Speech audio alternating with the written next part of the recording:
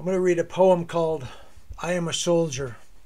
Personally, I'm a writing instructor. I have not been a soldier. I've had many writing students who were soldiers, literature students. And I have great respect for they're great people, and I want to read this poem. I'm a soldier. My blood permeates the soil of many countries. I have grasped my last breath on many a desolate stretch of beach. For you, all for you, the children who play in the parks, the mothers who watch over them, the fathers who struggle to sustain them.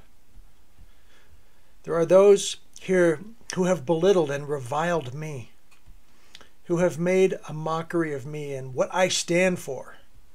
You also have I suffered and died for. I withstood heat, insects, and disease, so the right to dissent would be yours. I endured the pain and terror of battle and the maiming of my body to ensure that you might worship as you please. I died in agony in order that you, no matter who or what you are, have the freedom to choose your own destinies. And I would do it again because I believe in the ideals that made this country what it is today, free.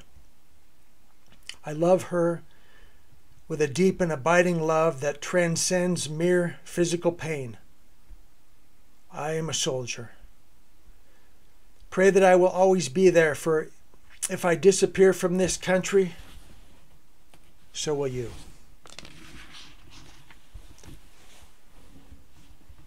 Thank you.